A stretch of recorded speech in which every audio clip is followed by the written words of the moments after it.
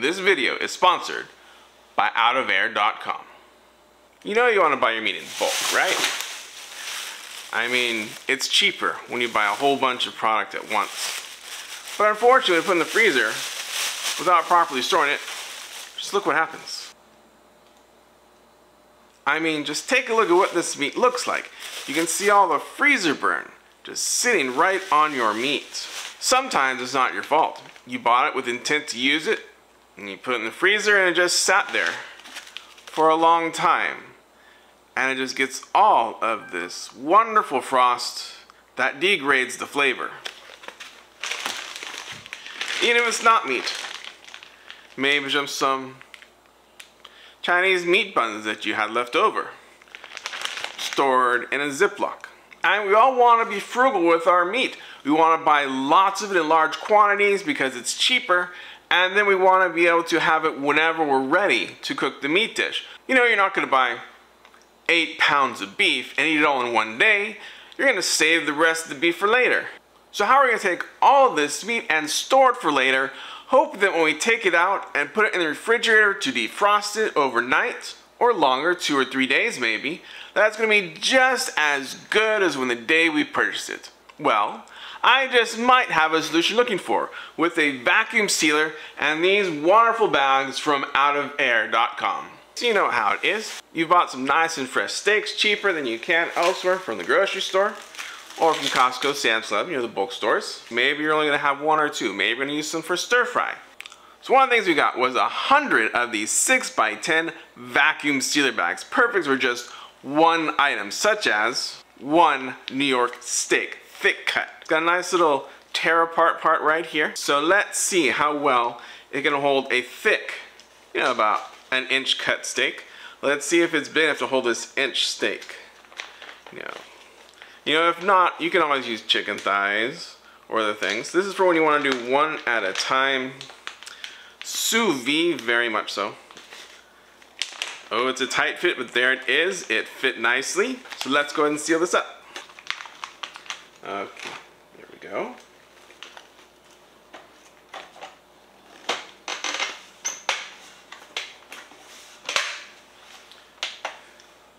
Setting my vacuum sealer to moist, we're going to click on the vacuum button. Oh.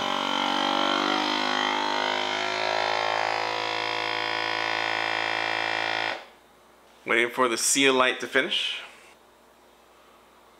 Ah, it's done. Open up.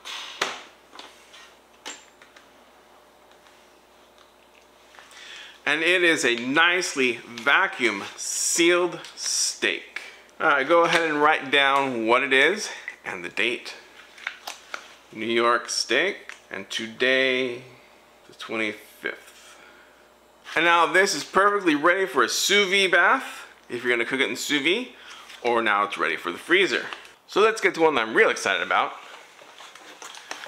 These rolls that come in a box, a vacuum sealer roll, 8 inches wide, so it's a little wider than the pint, which is good, by 100 feet. So it'll take you a long time to get rid of this one. By comparison, this one is the same width, 8 inches, but it's a length of only 25 feet. Now what's great about this box is it comes with a slicer all ready to go. So all you have to do is measure out how much you want. So I measured out a little longer than the 10 inches from the previous package. It's also a little wider, 8 instead of 6. So hopefully this will help the steak sit in there better. They did say you do have to stretch it out. So stretch it out. There it goes, slides right across, very good. But in this case, you see the bag is double unsealed. Just gonna put it in, dry, and just hit the seal button. It's gonna seal up that one side. Seal light's gone, should be sealed. So now one side is nice and sealed. Yes, it's nice and sealed all the way there. See this side, let's write on before. We're gonna put one steak in here, again, just one steak. New York steak.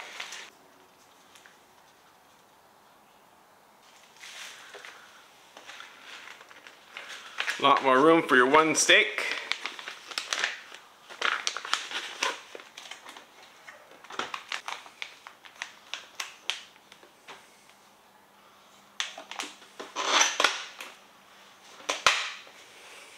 Now switch to moist because it's got meat inside, and click vacuum.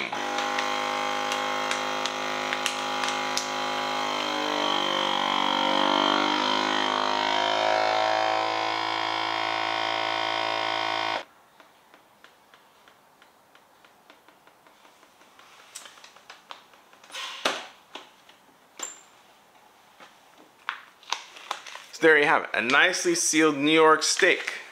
2 of them.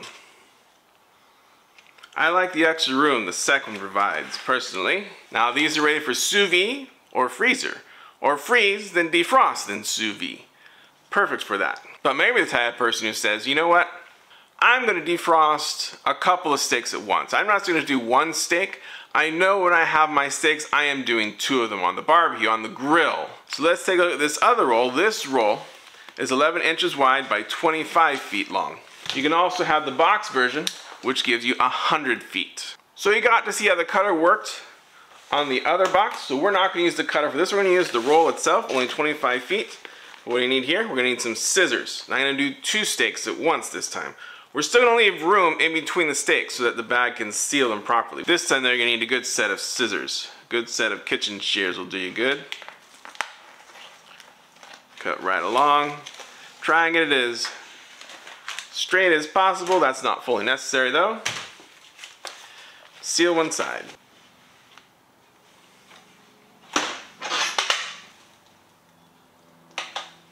While I'm sealing one side, I'm just going to go ahead and write New York steaks. Sealer's done its job. Nice and sealed on this side right here. So this I'm going to put 2 steaks inside. We're going to separate the steaks so that each one gets sealed individually. But even if you do it this way, you got to make sure there's enough in between the steaks. When you're going to use them and open it, you're going to need to use both steaks. Because unless you want to reseal the bag again. And there you have 2 steaks. Might have left a little more space than need to. Nice and sealed in one candy bag and ready for storage. Another item I buy in bulk is chicken thighs. And these ones are actually already vacuum sealed. They're already ready to put in the freezer, but there's one problem. I do not know how many chicken thighs are in each bag. Sometimes it's 2, sometimes it's 1, sometimes it's 3, and it's done by weight. I want to know how many chicken thighs, so I'm gonna have to open them all up and seal them. Another problem is sometimes when I'm trying to cut down the lines like they suggest, as they have here, unfortunately I break the seal, and that's not good for putting into the freezer. So we're gonna go ahead and open up our chicken thighs and seal them back in the way I want them sealed. So when I'm cooking chicken thighs, I usually do 8 of them at one time. So I'm gonna try putting 8 bone-in, skin-on chicken thighs. That's how we love to eat our chicken thighs. When I slow cook it, roast in the oven, it is wonderful. But I usually do 8 at a time. So I'm gonna put in 8 into this one big 11 by 16 bag that we got in a set of 100 per package. You can see some special features of this bag. It's got a tear tab at the side so you can tear it off easily, don't need scissors, and it's got a resealable pouch. So in case you had some leftovers, you didn't want to use all of your thawed chicken, you can reseal it back up and put it back in the freezer. So because this bag is pre-sealed on one side, all we have to do is put in 8 chicken thighs inside and seal the other side. Don't forget to write the description on the bag before you put it in the sealer because it's a lot harder to write on it once it's been vacuum sealed. There you go, it's gonna put in 8 and 8. Looks like I could have fit in a couple more in here, but I think 8 is enough. Make sure to wash your hands after touching the chicken before sealing up your chicken thighs.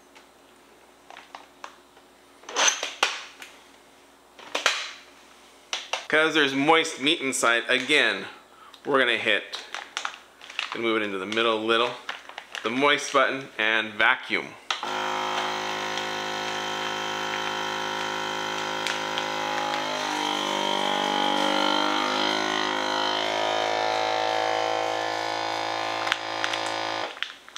Brighten up, lights out.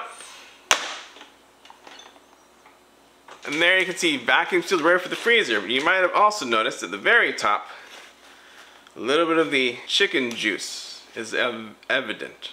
I'm just gonna wipe that out. So I just don't want any of the chicken juice on the outside of the bag, no other reason. Now let's do another 8 chicken thighs, except this time, let's use this option where I can pull it out and slide it on. One thing I noticed about these rolls is they come with a sticky thing that seals it to the roll. You don't want to put that part into your sealer because that sticky glue residue, I can feel it right here. So make sure you get the rolls, you take that part out. We can get away with taking away a little bit of the bag. You can see it on there. Don't put that part in your sealer, it's gonna stick. Let's do a little smaller than the big bag here. Make sure you stretch it as you bring the slider through. And then after that, it's gravy. Beautiful. I love the box with the cutter there. It's so easy just to slice off exactly the amount you need instead of having to use scissors. 8 chicken thighs. Wide open, so don't forget to seal one side first. Absolutely seal one side first. Over the green lip.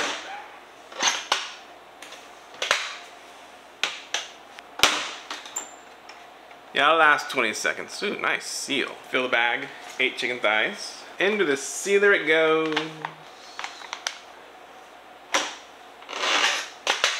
Moist. Vacuum.